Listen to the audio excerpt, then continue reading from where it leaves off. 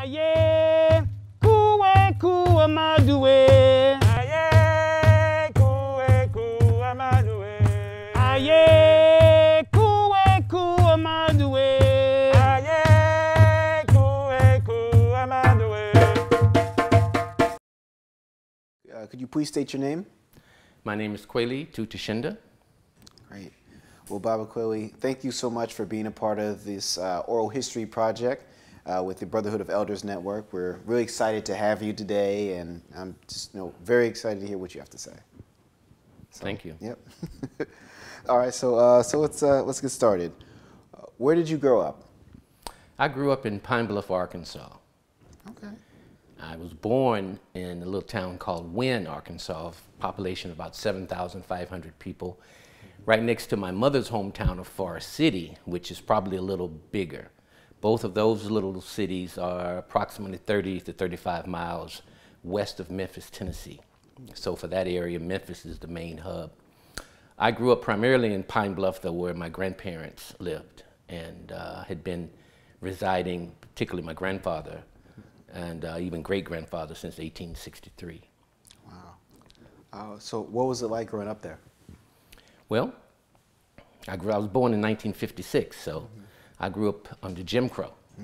And being in the South, I'm part of the last generation of children that grew up under Jim Crow segregation and remember it. There's, the kids 4 or 5 years younger than myself also grew up under it, but they don't remember it. And so up until 1970, in varying degrees, our town was still segregated. Wow. Meaning you got on the back of the bus, you had separate waiting rooms for doctors. For instance, I had asthma severely, so I had an allergy specialist that had separate waiting rooms for black and white. Wow. I remember distinctly going up to the balcony in the movie theaters. We couldn't sit down at the bottom. Excuse me. But at the same time, I grew up in a town with a historically black college, Arkansas A&M College, and there was a black majority. So the main cultural events in my hometown were black. And so from my perspective, we didn't lack for anything. Most of the educated black people in Arkansas at that time had been educated in my hometown. And my grandfather had been part of the second generation to finish there back in 1894. And so I had the best that it could be given the circumstances. So you're talking about growing up and just the fact that it was majority black and your experiences around that were very black, and having like a HBCU there as well has kind of fostered a lot with your development. That's what I think you're saying something like that? Correct, for sure. Okay, excellent. And how long did you end up staying in your town, and did you leave once you became an adult, or you stayed a little bit longer? Or? Well, all of that. Okay. I stayed there until I finished high school at 18, and then I went away. I went out of state to school at first, Fisk University, my first 2 years, and then I transferred back in and finished up at the Maine University up in Fayetteville. And after that, I came back home for about 9 months. And in 1979, I left basically for good. So I've been gone for approximately over 42 years. But it feels more like 45. Because when you go to college, it broadens your horizons, particularly if you're able to go out of state, which was kind of, for lack of a better word, an elite experience in my hometown. Not many of my classmates were able to go out of state to college. As you know, it costs a lot more. And Fisk at that time was very expensive, the equivalent of a Stanford or Harvard. But it was an enriching experience. And the thing about Fisk that was so inspiring was first off, the number of historical figures that had gone there. So in your first week of school, they do almost kind of like a propaganda campaign, because they take you, each day you have an assembly in Jubilee Hall, which is the oldest building on campus. And I will add, the money to build that building was raised by the Fisk Jubilee Singers, which were the first group to travel internationally, spreading black culture back in the 1860s and 1870s. Wow. They raised money all throughout Europe for Fisk University and put Fisk and black colleges on the map. In fact, the Fisk Jubilee Singers were so elite, I've never seen them.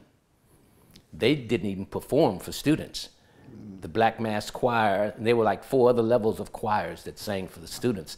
They performed, and when they performed, you knew when they were performing because all these rich people came up on campus, you know.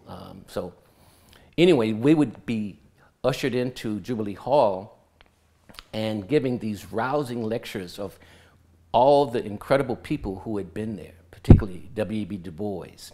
Du Bois Hall was right next to the dormitory where I stayed in. But then you had all these teachers that were already there still. C. Eric Lincoln, who wrote the first pivotal book on black Muslims, taught philosophy. Alex Swan was one of the first ones to approach and develop classes on black sociology, was one of our professors. Philip Rieker was a part of the black arts movement, you know. You look up any given day, Muhammad Ali or James Brown or Jim Brown just walking through the campus, you know. So it was that type of just enriching cultural experience that added on to what I had grown up with that kind of ushered me into, you know, kind of a political transformation, which I went through a little bit after that. Oh, interesting. And what was that political transformation for you? Well, upon transferring to University of Arkansas, one of the things that immediately was made aware to me was that, first off, black students up there were an acute minority. So I went from an all-black college where you knew almost everybody on the campus and had to speak to everybody every day, to being a part of like a small little group of 200 essentially kind of scared black people amidst 15,000 white people in, I must add, the most racist part of the state. Now, the city of Fayetteville, Arkansas itself, traditionally has been liberal. But right outside of that are what you would call, or they call actually, hillbillies who don't like anybody who's not really from that area. So you had this real interesting conundrum, so to speak, of different forces up there. And it became immediately aware to me like, oh, they're really doing their thing. And that's not my thing. And so it threw me back on like, well, what is your thing? And it just so happened to coincide with a cousin who was in law school at the same time. And then there was a brother, Tartibu Marifa, and his wife, Uhai, who had just come back from Tanzania and were former Black Panthers. And then there were several other older individuals, a brother named Otis Hawkins, who had been in the Urban League and came back to law school, who had formed a nucleus and had kind of like, not a group, an organization, but they got together and they practiced Kwanzaa and different cultural things. They had changed their names. And my cousin gave me basically 2 books one weekend, 1976. One was From Planet to Planet by Haki Mahabuti, and the other one was Cooking with Mother Nature by Dick Gregory. I read these books over the Thanksgiving holiday, and by January, I had changed my name, diet, and major. And I was already pre-med and had taken and finished my pre-med requirements already. So I kind of knew that if I still wanted to go to medical school, I could, but I wanted to study something that was more fulfilling. And I thought give me a little bit more connection to the things that I was studying already. I'd started studying yoga and meditation and Tai Chi, and I was already a martial artist. So coupled with the Black consciousness, philosophy allowed me room basically to finish college, because in many ways I was frustrated. I settled in on that, and then became a student leader in college, and changed my name, of course, like I said. And it was tumultuous, because you can imagine, you know, I'm from largely, for the most part, a middle-class family who had staked its hopes and dreams on our generation, kind of upping the ante, whereas our parents and grandparents had been teachers. They had expected us to be in the professions of either law or medicine. And generally speaking, black boys of my generation that were encouraged to go for it, those were the two professions we were encouraged. You know, it wasn't athletics, but it also wasn't computer science or engineering. It was either medicine or law. And I was basically positioned to do either one of those, but my mother was a biology professor for a long time at Spelman College, so I had already been oriented toward the sciences, even in high school, you know, and had been on that lonely trek of being like often the lone black kid in the science class, like the only kid out of, 350 black students in my senior class to take physics. Wow. Just 2 of us took chemistry. Just 5 of us took calculus. And that's some of the harm done by integration, to be quite honest, because when we had all those black high schools, you had classes full of black kids in physics and chemistry and all those courses. But in some of the white schools after integration, there was a weeding out process. So I'm a part of that first really generation that had the option to go to, say, Harvard, Yale, and Duke. I was courted heavily by Duke. But for most of us, Fisk, Morehouse, Hampton, Howard were our Ivy League schools. So I felt when I was at Fisk, the actual equivalent of any student that was at Vanderbilt, say for instance, the white Southern Ivy League school across town. And see, we had an exchange program with them. So college provided a tremendous transformation, but at the same time, family upheaval. And I went back home to settle in and took it from there. Excellent. Wow. And who or what influenced you the most as a child? Well, it's layered. I guess in the house, you know, obviously my parents, you know, and I also live with my grandparents. So if you live with your grandparents, generally your grandparents are kind of like in charge. So my grandfather was the towering figure in our family. You know, he'd been born in 1870, and he was already 86 when I was born and still had all of his faculties. And he had been a teacher for over 55 years and a minister. And even though he was nearly 3/4 white, and when I was growing up looked totally white, inside of his heart, he was a race man. And that was a term in the early 1900s to denote black men that really had a strong and fervent desire to uplift their people. And he was a contemporary of Dr. Du Bois, so he was very much aware of the American Negro Academy. Frederick Douglass had come to his college to speak in 1889, and he had heard him. He carried around his favorite book, Men of Mark, Eminent, Progressive, and Rising. It's an incredible document, 1,135 pages thick. And it's available free on the internet even now. I have the original copy of my grandfather's from 1887.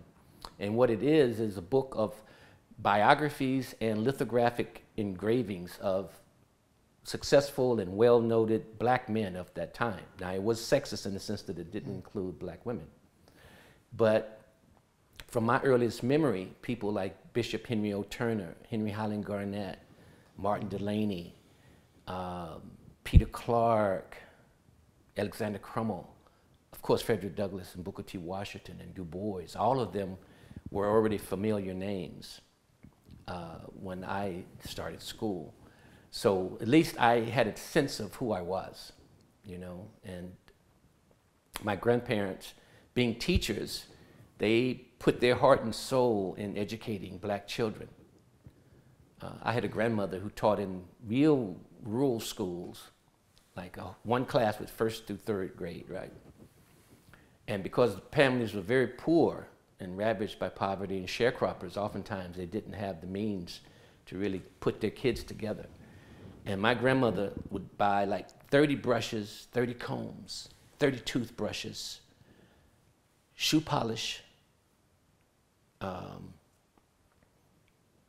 and hair ointments and stuff, and have them line up each day like this for inspection. Wow. And if they weren't totally together, she would trim their nails, brush their teeth, comb their hair. After a little while of that, the parents got to say, oh, wow, you know, on one level maybe embarrassed, but a little bit challenged, and on just a real level helped. The kids started coming to school together, you know, spick and span. So that's the tradition that I saw with regards to black education, you know, that black teachers came first with love and then their purpose, you know what I'm saying? And that's the thing that propelled black people forward. And so, for instance, at the high school that my dad went to in the 30s and 40s, you had 5 teachers there with master's degrees even from Columbia University, which is one of the first white universities to let black people matriculate in grad school. But they had that. Black people in the South very concerned and eager to get educated. You know, that was one of the things that they'd been denied. And so coming from a slave existence, you know, you got to remember my grandfather's mother and stepfather both had been enslaved. He himself was born just 5 years of slavery. So the stain, the pain, and the hurt of slavery still lingered amongst people when I was a child, you know, and there might have been even a few people still living who had been enslaved when I was born. So you think about that.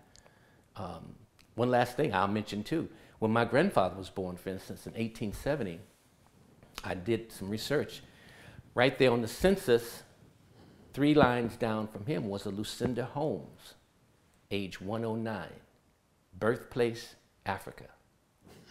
So right there in Rising, Arkansas, in 1870, you had a woman who had been born and raised in Africa, who was pure African, a little baby boy here, 3/4 white, and they, here in America, are the same people.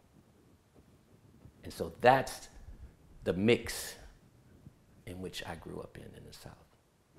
Wow. Yeah, that's a extensive, sorry, that was an extensive just history and just actually knowing about your family in that regard and learning that. And you always been interested in history? Well, I have to some extent, yeah. I think the thing that boosted me the greatest was a gift from my mother when I was in the 3rd grade, was a set of encyclopedias. So today you have the internet. When I was growing up, it was encyclopedias. And literally I would start at A and just casually turning pages and read the captions under each photograph. And then I'd start with B. And I might have gone through the entire set of encyclopedias 5 times by the time I was in the 6th grade. So I had a tremendous amount of trivia knowledge, but at the same time, general geographic knowledge, statistics, and things like that. And so being able to retain historical data came kind of easy. And given the fact that I mentioned before, my granddad was so enamored with these historical figures. And you have to remember, I'm living with a person who's living history, so he looked ancient. So, so it did, and still has made me very fascinated with the past. Interesting. What are some of the lessons, I know you started to speak of a few, some of the lessons that you've learned from your family? Well, I guess the main thing, I would just have to say the value of education. And my daughter made an interesting comment that given the fact that my family on one level or another has been educated since the 1890s, and knowing the nature of color and class privileges she surmised that, wow, we should be a lot more wealthy than we are right now. What happened? And it made me think. I'm like, that is a good question. Because on some levels we were positioned to be, you know, because there's some little perks and advantages in there that some people have taken advantage of. But I would like to say that it's because my family focused on education. And given the fact that both of my grandparents, all of my grandparents were very poor, they weren't thinking, I don't think, of wealth. They were thinking of having enough, or maybe just a little bit more. And education for them was valued because education meant that you could look a white man or a white woman in the eye and speak to them on equal terms, and in your heart at least, know that you are of equal value. So education related more to dignity and preventing the humiliation and disrespect that our people were subjected to on a day-to-day basis. And so I did value that. And I guess too, the idea of working. You know, I saw everybody working, men, women, you know. I didn't have to work as a child, but I've had a job since I was 16 years old, you know. Everybody worked. And work, the problem is that we weren't taught in terms of investing and money and the science of money, you know. I was still brought up with the myth that if you work hard, you will get rich or you will be very materially successful. And that's not necessarily true. The people who work the hardest are often the poorest people in the society. And wealth has virtually nothing to do with work. But I was also given a sense of faith too, because my grandfather was a minister, but he was also a Christian scientist, so he was an independent thinker. And that kind of led me to thinking and questioning some of the deeper aspects of the universe and how things function. I hear that. What does being black in America mean to you? Well, being black in America means to me that I'm a part of a group whose struggle essentially represents the essence of what America's democracy is really trying to be about. I feel that, and I am obviously biased, but I feel that us as black people more than any group, mainly because we've on the bottom, us and American Indians, but I do feel even American Indians get a little bit more respect. I can't say that they're economically better off than us though. But being black means that I'm a part of a group that has waged struggle that has helped everybody in this country, in that I'm a part of a group whose core culture essentially is the only original contribution American culture has made, which is basically our music. So for me, being black means I'm very proud of being African American, and I say that in both sense. And I tell people too that African Americans are indigenous to the United States. And I say that because after 400 years of being here, we, like the Navajo, who are not originally from the Four Corners region of Arizona, who originated in Canada, but who now are there and who claim that land, are part and parcel of the eastern seaboard of the United States and the South. There are nowhere else where the exact combination that compose us as black people exists. Whereby you have a people who, while primarily African, 98% have some kind of European mixture, and a large percentage, not as large as we would like, but a large percentage have Native American percentage. So the uniqueness of that gives us a vantage point. And I would add this last caveat. The great Sangoma, or healer of South Africa, Credo Mutwa, says that the body of knowledge lost by our ancestors, particularly the ones who jumped overboard in the Middle Passage, is a body of knowledge psychically and collectively that no other diasporic African people can contact but us here in the United States. Now that's his position, or us in the West actually, but particularly in the United States. And I don't know for sure if that is a concrete reality, but the metaphor rings true in my mind, because when you look at it historically, our struggle has fueled not only our struggle, but liberation struggles throughout the continent, the West Indies, and the world. Many of the African leaders who went back to lead their revolutions came to study where? Here, historically black colleges. Nkrumah went to Lincoln, for instance.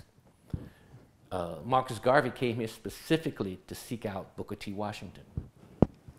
In India, even in the 60s, the Untouchables, the group that is next to the lowest, they took a note from the Black Panthers and began to call themselves Dalit Panthers. You had an offshoot of the Panthers in New Zealand.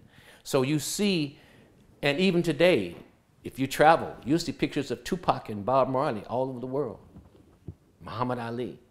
So I'm very proud to be a part of a group that in many respects are seed people, or people who in many respects hold some of the keys for the future.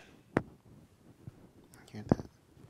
And just around that, what are some lessons you've learned from the black community? Well, the biggest thing I would say is resilience. The whole phrase of 2 steps forward, 1 step backward has really been our saga, you know. It has been a wave. It hasn't been all the way up. It's been up and down, but at the same time, there's been steady progress. You see a people who have denied being put down. You push them down over here, we pop up over there. So the resiliency and the steadfastness and the depth of African culture. You have to realize that we weren't allowed to bring our formal culture to the New World in terms of language, religion, dress, even many of our foods and our festivals. We weren't allowed to do those.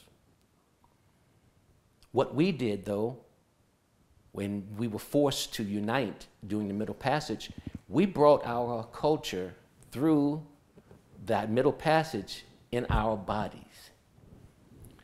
By the fact that every African had experienced to some degree or understood the power of trance states that were created in their dance and in their ceremonies.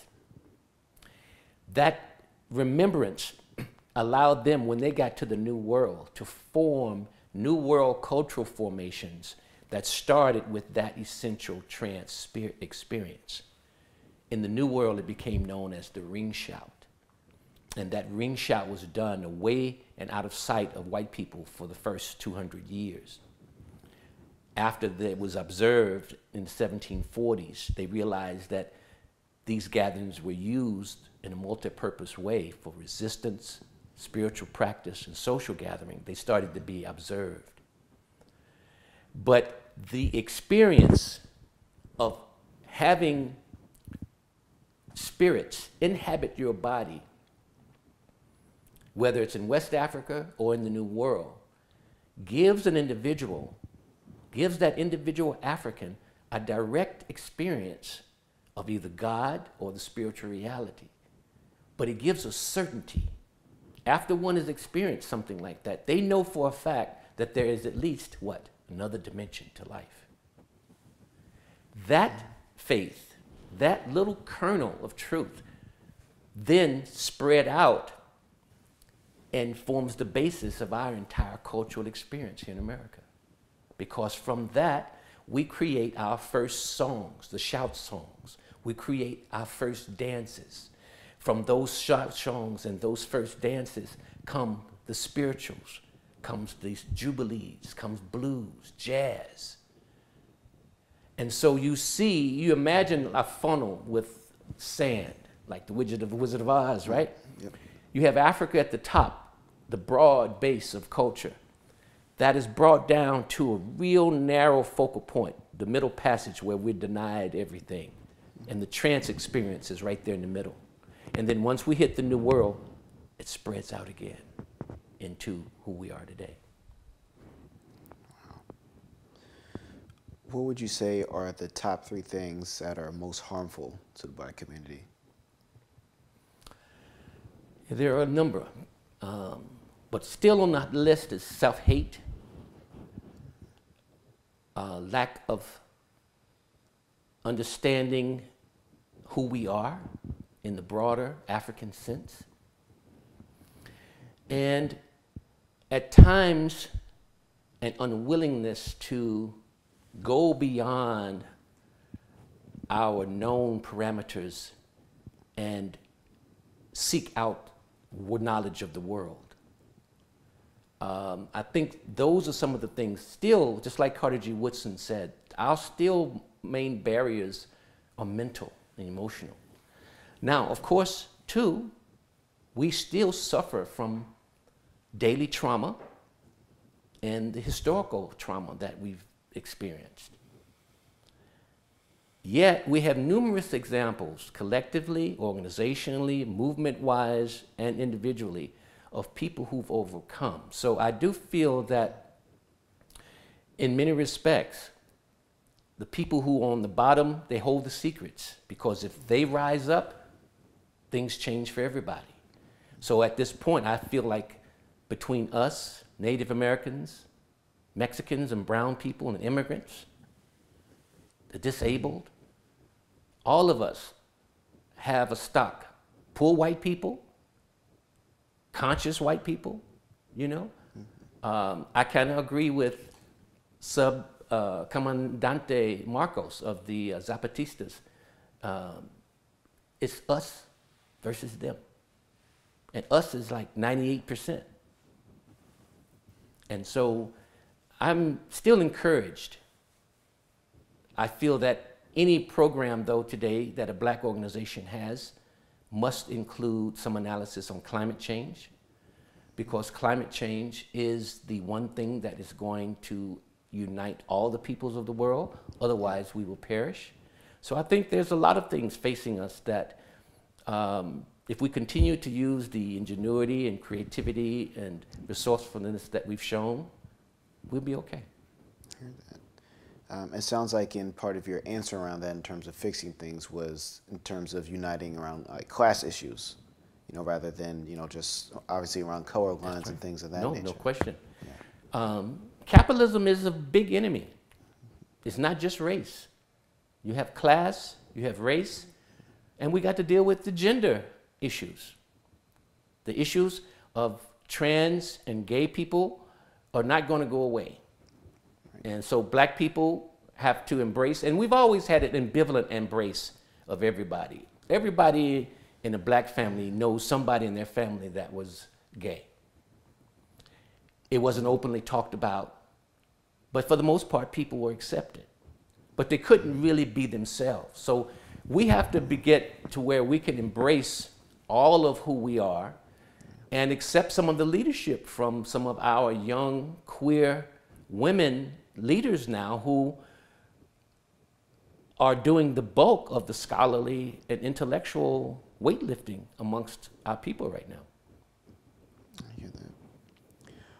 What would you say you are most proud of? I would say I'm most proud of my family.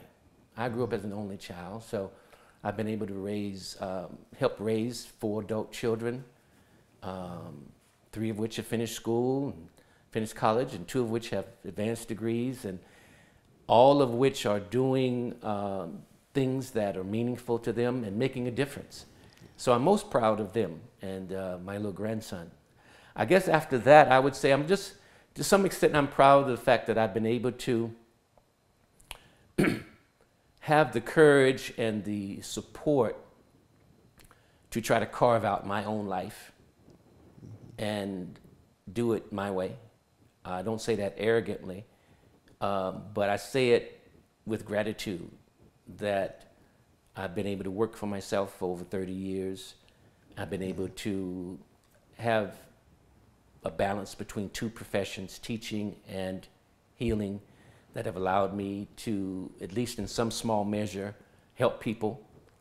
So at this juncture in my life, which I figure is the beginning, I'm hoping, of the third quarter, of the fourth quarter, I mean, I can kind of up that a little bit, hone in a little bit more on my spiritual practices, try to really embrace what being an elder means.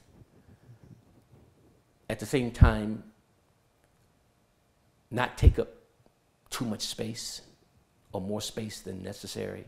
You know how it is. Sometimes as elders, we can really get into our ego and think that, you know, we have what we have to say is more important. I don't feel that way, but I do know it is as important. And so, you know, just trying to get that balance at this point, and achieve, you know, some last things that I want to do, some travel, see some different ways of living and writing, you know. So I'm heavily encouraged. And of course, health. It all comes down to health, you know. And so I'm trying to stay healthy and follow other role models of health. You know, we have elders in our group that are older than us who I admire a great deal. And so I'm trying to follow in their footsteps. I hear that.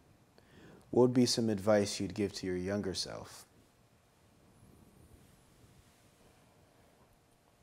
Stay the course. Follow your intuition. Dig deep. Ask the big questions like you did. I, for the most part, agree with my younger self. I mean, if there's anything, I probably would say travel a little bit more. But I'm overall kind of satisfied with the decisions that I made, because I felt that I took the courageous stand at the time to take my life back. I jumped off the track that I had been put on or programmed on, and did it in a way that I felt comfortable. So I feel very grateful that I've been allowed to do that more than anything. I would probably just say that, you know, pay closer attention to the aging process of your parents. Okay? Now, if there's any one thing I would say, I would say that. Interesting. Because they turn a corner at a certain point where they need help. And they're not going to tell you that they've turned a corner, because sometimes they don't even know it themselves. And if you're not tuned in, you can miss it. So that's what I would tell myself and any young person, that while you're living your life and enjoying your life, of course you know that you have a window, say between 20 and 40 maybe, where you can focus on you. But soon there comes a point where you need to focus a little bit on your parents more and their care. No, that's certainly important. And the experiences, I guess, that you have around that too, as you get older, you can see the patterns, you know, and recognize when something's going off that pattern, you know, diverting from there. That's right. As well. So now, like you said, now paying attention makes all the, you know, but it requires you to stop being so self-absorbed. And as young people, we have a tendency to really be focusing on ourselves. Yeah. And that's the only thing I would say, you know, focus a little bit more on your parents. I hear that. You mentioned earlier about wanting to travel more, gain some time to do that. What are some places you've traveled to, and where do you hope to travel? Well, as of yet, I've been all over the United States, of course, and lived all in a lot of places in the South, in Mexico and Canada. But I've yet to leave the Western Hemisphere. So this summer, I actually have a trip planned for Ghana. Oh, very nice. And so the places that are on the top of the list right now are Ghana, Nigeria, South Africa, and India. Wow. I've always had a strong pull toward India, so I hope to be able to do that in the next couple of years, inshallah. That sounds. Oh, and I believe you mentioned earlier around meditation and things too. Was that part of your process in terms of feeling like you feel some connection with India, or was it just? Well, I've tried to follow, just like I've had two professions, I've kind of had two spiritual paths to some extent, somewhere between yoga and Sufism. Okay. I was introduced to yoga first, and I've had several teachers, but primarily my main instruction in yoga has come through reading, you know, Swami Vivekananda and Sri Ramakrishna, both who helped revolutionize India's spiritual process and kind of inspired Gandhi even later on. And then my other spiritual pursuit has been in Sufism. And Sufism has allowed me to have a context whereby you can at least try to have a spiritual practice with a family. Yoga often is kind of a monastic pursuit.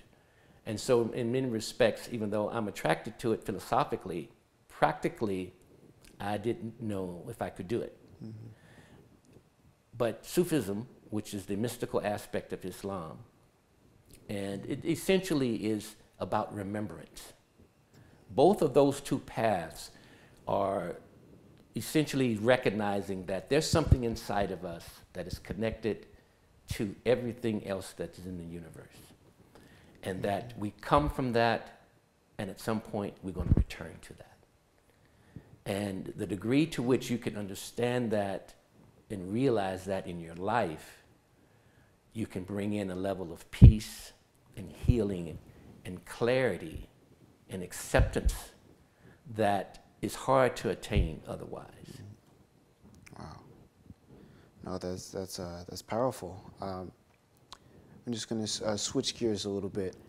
How did you get involved with the Brotherhood of Elders Network?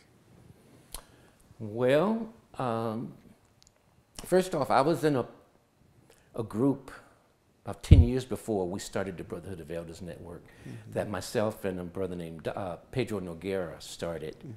And in that group was Baba Arnold, Greg, and several other members.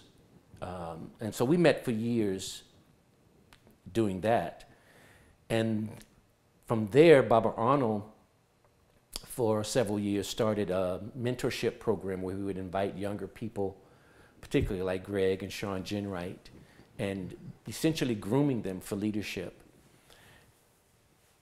Then he began to walk, and in the walks around the lake, he, I think, Robert Powell and Woody Carter came up with the idea to form a group, particularly at that time of elders. And so they began to meet, and Greg facilitated a meeting of them, I think in 2010. Out of that meeting came a charge to form a group of younger men in my age group. And Greg called me, and I called several people. He primarily, and Sean, but then myself additionally called people that we knew to form the middle group. And then we had a retreat in 2011 and gave the charge to form the group that you're in, the Warriors. Mm-hmm. Actually, this started 2009, 2010, 2011. And then in 2011, the entire group met for the first time at the Marconi Center. And it was just born out of everybody's had past experiences. You have to realize that people like Baba Arnold, Baba Cole, Baba Joe, they're past veterans of civil rights and black power movements. Mm-hmm. Baba Joe had been in the Republic of New Africa. Baba Arnold had been in ODAC, Oakland Direct Action Committee. Actually, they had done the patrols before the Black Panthers. Baba Cole had been in SNCC. Baba Gerald had been a Panther. You have Baba Wade Knowles, who's like the founder of Black Psychology. So you had all these individuals in our midst. Even myself, I had belonged to I caught the tail end of that group, where I was a member of a Pan-Africanist socialist group in New Orleans called the Hidiana. And we were in association with Karinga's group in Southern California, Institute of Positive Education in Chicago, headed by Hakeem Mahabuti, and the East, run by Jitu Weusi in New York. And so you have all these individuals bringing these past experiences. You know, Baba Greg Harge had been instrumental in Wose Community Church, grassroots African-centered church for over 30 years. So you have all these people coming with various experiences, and that's what formed the Brotherhood of Elders Network. And the idea of it being an intergenerational group of black men, we didn't really know how unique that actually was. But it has turned out to be kind of a unique formula, and we've gone on from there. How has the Brotherhood of Elders Network impacted your life? Well, it has given me another outlet. I've always tried to have an individual creative thing going, my own business, but then some type of community network that I've been involved in. And so in that context, it still gives me an outlet to interact with younger brothers like yourself and older men. It really, initially, to be quite honest, I went socially because I made sure that all of my closest friends were in it, because you'll see this as you get older, you have less time for your friends. And so for me, it provided a built-in mechanism to see some of my closest friends, you know, like Greg. Greg and I are from the same hometown.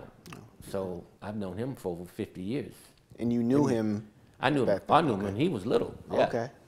I went to school with his big sister, you know, and he was outstanding then. My dad taught him in the 6th grade. Even, you know, I used to grade his papers, so I knew that he was outstanding from day one.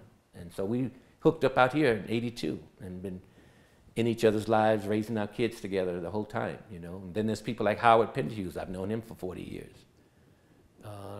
So it has been helpful on a number of levels. Yeah. Oh, that's amazing. What advice would you give the next generation, younger generation? Be true to yourself. Get your proper education out of the way as soon as possible, and get as much as you can.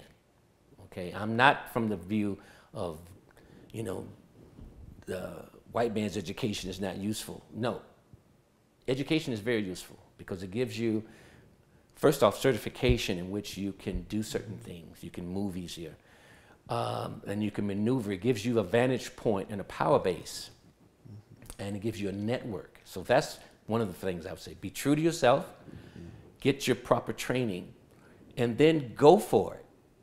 You know, don't settle for just a job. If the job fits into the context of your life's purpose and your life's work, fine. But have a larger view of what your life's purpose is about. Then what kind of work? Young men and young women today are going to have 3 to 5 careers. The day is over where you settle in on any one particular job or career. Even myself, I'm on a 3rd career now.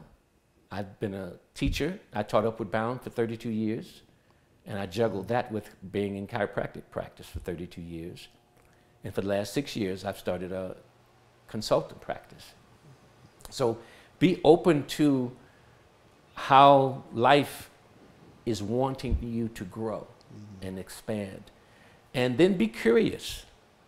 Never stop learning. Challenge yourself. Write.